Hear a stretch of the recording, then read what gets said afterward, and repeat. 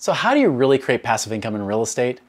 Now, despite what they all tell you, right, most of the time you hear people talking about passive income in real estate, it's usually false. They're usually lying to you. It's usually people that are active real estate investors, people that put a lot of time, a lot of energy into it, and it's not passive at all. They can be flippers, they can be wholesalers or syndicators, people that are doing their own investments, their own work, trying to tell you that what they're doing is passive, when in reality, the truth is, they're working their freaking tails off. What we're covering today is what is real passive investing, whether it be in real estate or otherwise.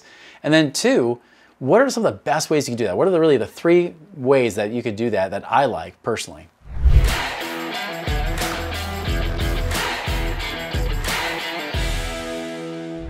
All right, so first and foremost, let's just clear the air about what's going on out there with a lot of influencers. They're all trying to tell you that everything's passive, that's all great and dandy, and and everything's their life is easy, and they'll take pictures of themselves with their fancy cars and their houses and pools and all that kind of crap. But the truth is that guys, they work their tails off. They probably work more hours than you do in their business. Now, they might eventually get to the point where they work less hours, but that's after a lot of toil, a lot of trouble, and a lot of hard work. The truth is they have businesses, right? And businesses are not passive.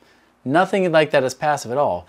Passive investing requires you to use your own money, right? Your own moolah. Use that to actually create that time freedom for yourself. You use the money to buy your time back, not trying to spend more time to create more of the money back. So what is real passive income when it comes to real estate investing? Let me give you a few examples. So turnkey properties, what does that really mean? When most people, they buy real estate, they think they're buying a property in their backyard. They go and they buy that rental that they saw in their town or wherever it might be nearby. They buy it and then they have to fix it up a little bit so it's rent ready. And then they go and they property manage it and they're dealing with all the tenants, the toilets and the trash, and then they're hating life. Now they might still make good money with real estate, there's no doubt. However, that's not what we're talking about here. Turnkey real estate is much more hands-off. Turnkey real estate means that you usually hire a turnkey company, someone who actually has properties that they've already found. They already know that are for sale, that you could go and purchase. You already know ahead of time what you're gonna make in rent, at least within a pretty close range. And then of course going in, you even know that they're gonna help you do everything else. So they're not only gonna help you find the property, they'll help you buy the property, whether you're trying to get connected with banks or whatever you need to do to get that mortgage. Then they're gonna either be the property manager or connect you with somebody who's a property manager in that area to do that property management for you. So now you are hands off. Now you're just collecting the checks. Yes, you'll pay the mortgage payment if you have a mortgage. Yes, you'll pay taxes and insurance. Yes, you'll even have to pay for a property manager. But ideally, after all that's paid, you still have profit that you're collecting.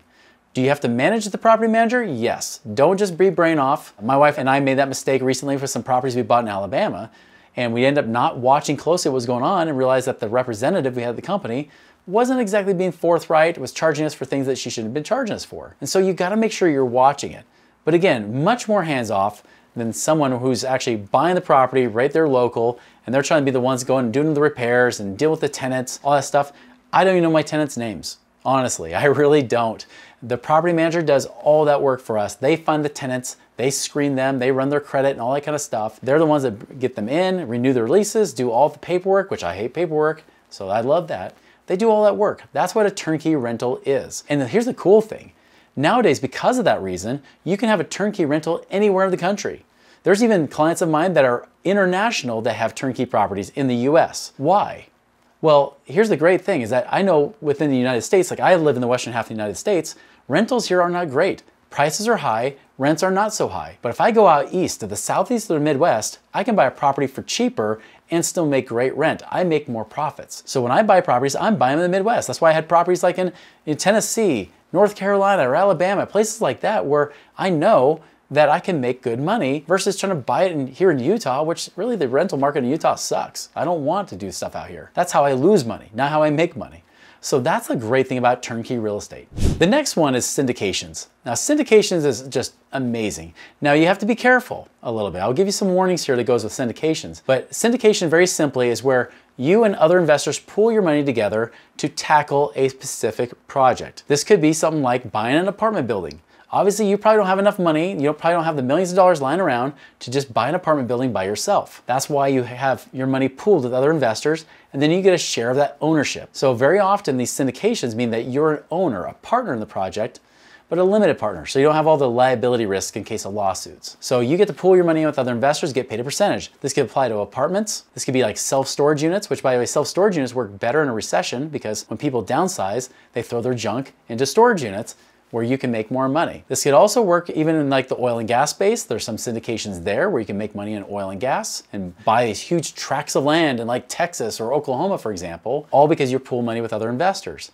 Heck, you can even buy into franchises. I have several clients that have ownership in franchises like car washes and things like that, where again, pool your money with other investors to go and invest in that investment, that business. Again, now you're the person that's passive. You're not the person doing all the operations. That's the main investor, who's usually the main partner. But all the other financing partners are going in with their money. You get prorated based on the percentage of ownership you have in that company. Now, the downside of this could be is if something goes wrong, even though you may not get sued, if something goes wrong, you could lose your money, right? There's always risk.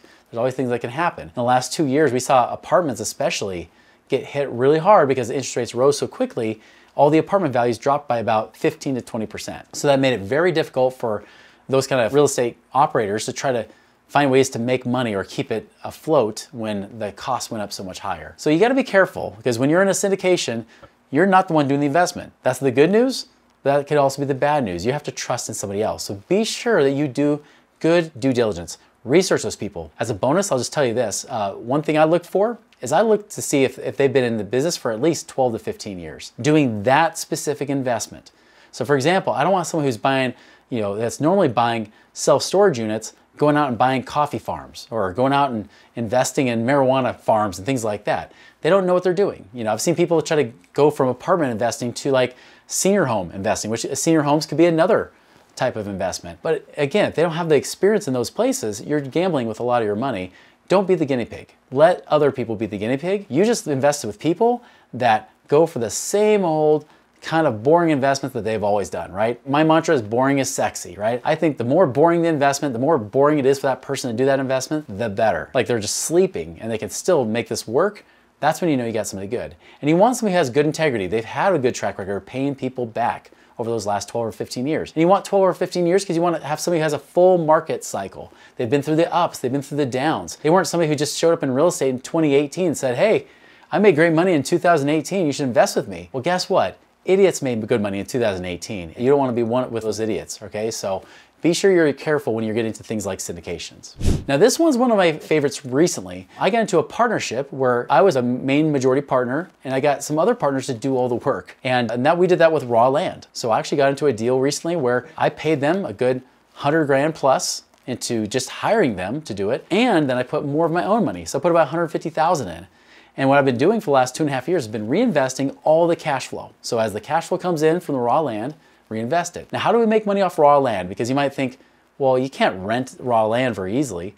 Well, not per se, but you can become the bank with the raw land. You could have raw land that you turn around and sell to somebody else, but you sell it to them like you're the bank. So they have like a mortgage payment to you. So you could make monthly income or even make more money. So recently I just had last week where there was land that we bought for $25,000 that we turned around and sold for $74,000, and they're going to be paying us 9.99% interest for the next 15 years, unless they pay it off early. Now I'm making over 800 bucks a month off of that 25 grand. You do the math, that's like making 10 grand off of 25 grand, that's like a 40% return on that specific project. That's awesome. And the best part of this is, I didn't do anything with it. I was merely the person financing the money. My partners were the ones doing all the work, all the labor. In total, I've probably invested over 400 grand, including the fee that I paid them to pay for their staff and everything else. And still, at this point, now, as of the recording of this video, it'll probably be more by the time you actually watch this. So again, raw land, something you think would be so, I mean, literally you're buying dirt, right? To then sell somebody dirt.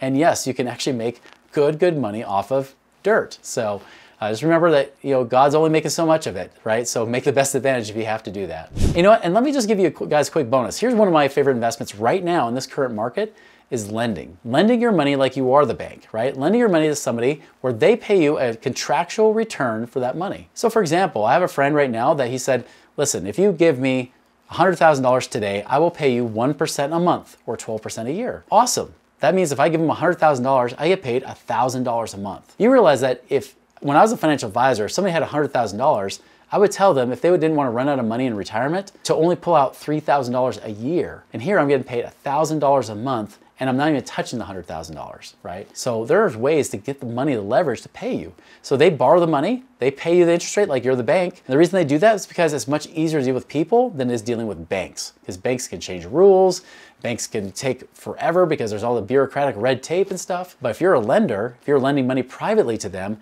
they will pay you a higher interest than they'll even pay you the bank because of that convenience factor. So again, a warning is you got to make sure you're doing with reputable people that have a lot of experience doing what they were doing. But I'll tell you, I mean, that's great. I mean, I even lent out my money last summer, $50,000 with a 15% per year return on it. And that was because he was desperate. And I said, awesome, I'll take you up on that deal. Another friend said, hey, if you can get $1 million together, I'll pay you 18% a year or 1.5% a month. So off of that $1 million, that'd be paid $15,000 a month, right?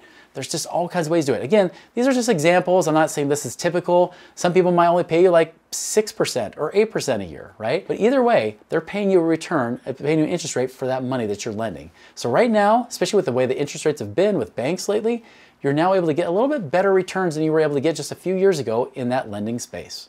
All right, so now a lot of people will ask me, they're like, well, how do I know how much passive income I could actually make in my own situation? Here's an easy way to figure it out. Go to moneyripples.com. There's a passive income calculator you can actually try out, fill out completely, and you can pretty accurately figure out how much passive income you could be creating in about 12 months. So go and try that today.